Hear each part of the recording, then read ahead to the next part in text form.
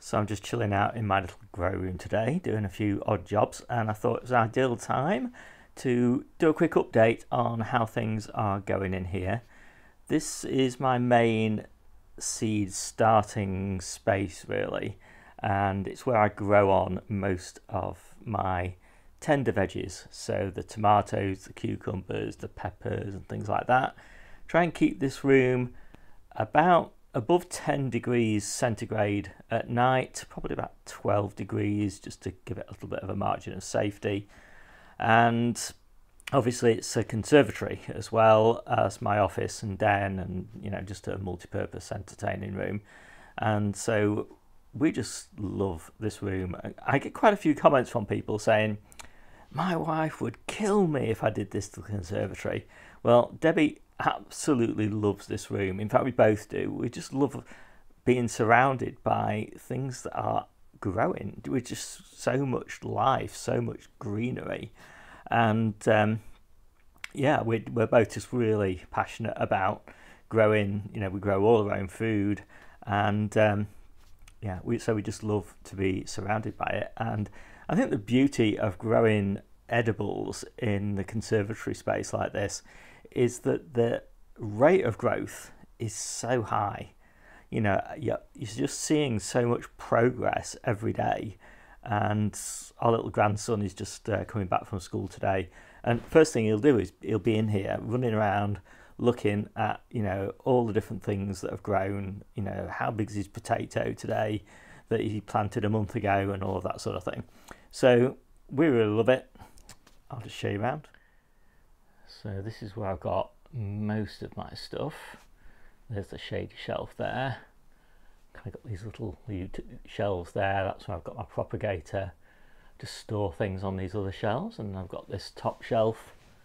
There's no grow lights on there right now. But as I said, they'll come on a bit later on in the day. So I've just started some potatoes off in here. Basically, I've started all the potatoes that I do early. I start in these small containers just for space. Basically, it's so much more space efficient to do it that way. But I'm now at the point where all the potatoes I'm starting will be just outside or in the polytunnel in their main containers. But I really like this way of getting them started indoors. You don't have to worry about chitting or anything like that when you do it that way. So these are some of my second succession of peppers. I'm not going to have a third because all of these have taken just fine and they're growing really nicely. I'm pleased that I did most of my peppers later on, sort of middle of February sort of time, because otherwise I just would not have space. So yeah, let's look down here. So this is my shady shelf. Lots of peppers down there, really enjoying it. Got a few little tomatoes there, cucumbers, potted on a few tomatoes, very few tomatoes, and that's intentional. I think I've got 6 tomatoes that I'll grow early, and the rest of them are growing late. I've done a video as to why I'm doing later tomatoes this year, so if you want to have a look at that, it's linked in the description of this video. And these are early potatoes, so these are my second succession. These are swift, growing quite nicely. I was going to move these to the polytunnel. I just decided I'd leave them in here because it just looks so nice, and I don't need the space right now. I will need this space here fairly soon when I need it. They'll move. And these are just the ridiculous potatoes. These are ridiculous potatoes that I've got, almost the same size as me. They've been flowering for a while now. I do love these flowers, I've got to say. I don't have many flowers in the conservatory now. I used to have more plants in here, decorative ornamental plants, but now I just have edibles.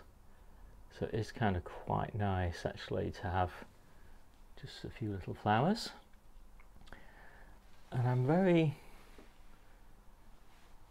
well, I wouldn't say I'm concerned, I'm intrigued to know what's actually happening in those pots, because with all this top growth, you could well not have any potatoes at all.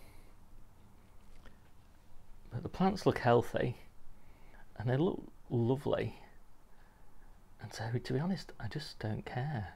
I mean, I don't actually eat potatoes, so I don't care at all, but Debbie will care a little bit more than me, but I just love them. I'm really happy with the way that they look. Very decorative, very lush, and these are 2 months old, just over 2 months old now. And yeah, I mean, I'm kind of hoping that I'll get decent sized potatoes, but as I said, it's warm in here, the light levels aren't, you know, summer light levels, so it's not surprising that the plants are kind of big, really huge leaves, trying to get as much light as they can, growing really tall, seeking out again as much light as they can. So effectively these are just really leggy, lush potatoes. Anyway, I'm intrigued. I've just got one little cucumber there. It's going to grow up there. Again, it's going to look really nice in here. And then I put cucumbers on this little shelf and I sort of just grow them along that string there. They look really nice as well. When I'm watching telly, I can look at me cucumbers all hanging down. And then I've got another one of these lovely big tomatoes, and these are Aaron Pilot and Charlotte, and these are going to be my early baking potato crop. These are going to go on the allotment under plastic in a deep cold frame for harvesting in July, very beginning of July, end of June, something like that. So nice and early. And I'm experimenting with bringing that date earlier. Obviously it's possible to get potatoes earlier than that. I mean, we'll have potatoes, this year's potatoes, in early April, but they won't be big enough for baking. They just haven't had enough heat and light to grow big enough for bakers. But with fairly good reliability, starting them early March and then growing them under cover, yeah, you'll definitely get baking potatoes in June by then. I like Charlotte's, as I say, because they just get a little bit longer growing time and they just keep so well. And then these are the cucumbers that will go on that little shelf. I've got 4 in there, but obviously I'm going to snip the weakest ones off fairly soon, and I'll move them to the shelf. But right now, just sort of keeping an eye on them. I've just got some peas, just waiting for some slightly, not milder weather, but less stormy weather to go out, and they'll go out in the back garden under fleece. And I've got 4 of these trays of little geraniums, little red geraniums. They're looking good. And I've just potted on, let's get up here, my chili peppers. These are the early batch that I started in January, so I've potted all those on. They're looking really nice up here, but they soon outgrow this space, and once they've outgrown up here, they need to go on the windowsills, and I've got enough windowsill space for these, but I don't have enough space. I don't have enough windowsill space for all of these as well. So that's why I'm pleased that these.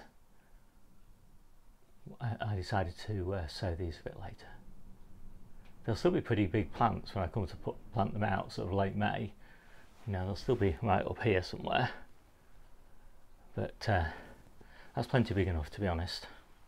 So then I've just taken the lid off my propagator now. It won't be going back on because the celeriac has germinated, and maybe you can just see the first courgette. So I've just got a few courgettes in there, and I will gradually sow a few more, but these are going in the polytunnel in little bubble wrap tents just to keep them extra warm. and I'll only be putting two, maybe three plants perhaps in the polytunnel. I've got 5 seeds there. I really like Ambassador for this. It grows nice and sort of vertical, which is just perfect in a polytunnel. And I do them in containers because I want the polytunnel space for tomatoes and cucumbers and things, and the courgettes will be perfectly happy outside in June. And on top of my bookcase I've got one more tray of peppers, and gradually this space, all the space up here, will be full of peppers. And I've got one more windowsill in here, and that's currently got geraniums on it, but they'll be moved out soon. So that is the grow room, and a lot of plants now that I'm growing. I've got some in the workshop at the back there, and some on top of a wardrobe, some in the polytunnel. A lot of them are going in the back garden. The allotment is effectively 100% planted now.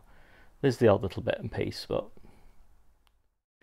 all I'm really doing on the allotment now is just filling in the odd little gaps, because as I said, it's all planted, and I'm mainly kind of like doing things like underplanting things. So as plants grow and space kind of opens up underneath them, I'm just filling those gaps in with things like radishes and turnips and spinach and things like that. But all the main planting is done. So there you go, that's my little grow room. My name's Steve, this is the Seaside Kitchen Garden and Allotment channel, and I'll see you soon.